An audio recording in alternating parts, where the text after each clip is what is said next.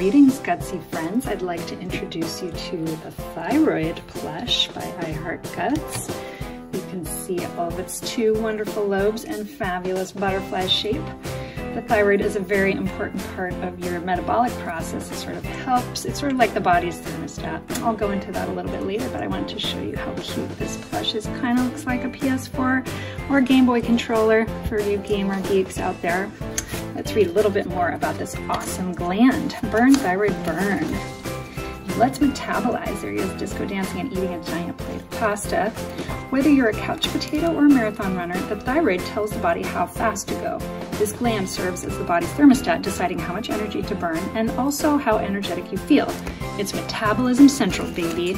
And here it is in the body. It's located at your throat, kind of right in front of your windpipe.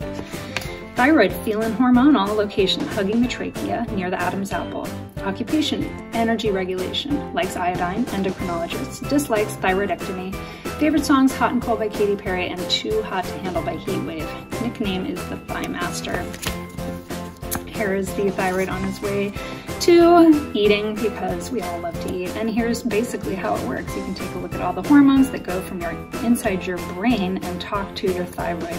And that is basically how you turn your food into energy. The hypothalamus, located inside the brain, senses low thyroid hormone levels in the bloodstream and secretes thyrotropin, releasing hormone to push the pituitary into action.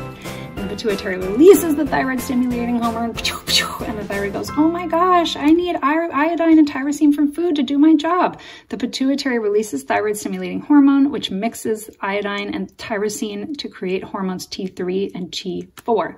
The parathyroid glands are seen right there. They regulate calcium. We'll go into that later.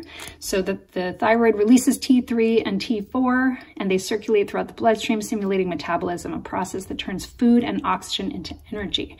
When T3 and T4 levels drop, the hypothalamus sends out more TRH, and it all starts all over again. Here's some more wonderful body parts that we have at I Heart Guts. We make hearts, we make brains, we make pancreases, we make all kinds of crazy stuff.